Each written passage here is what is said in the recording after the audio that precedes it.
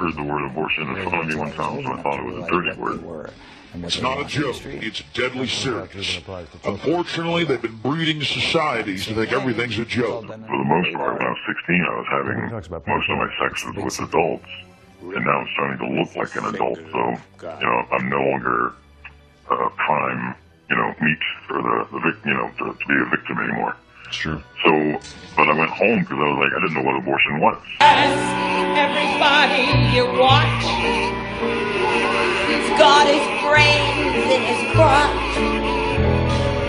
I can tell you that the #1 problem in Hollywood was and is and always will be pedophilia. That's the biggest problem for children in this.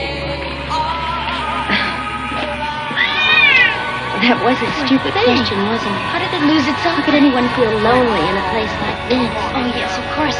I promise not to ask any more questions. Oh, let's try that again. Has caused serious damage to him and his friends. And all the winds, victory without us. Hail fellowship's eternal flame.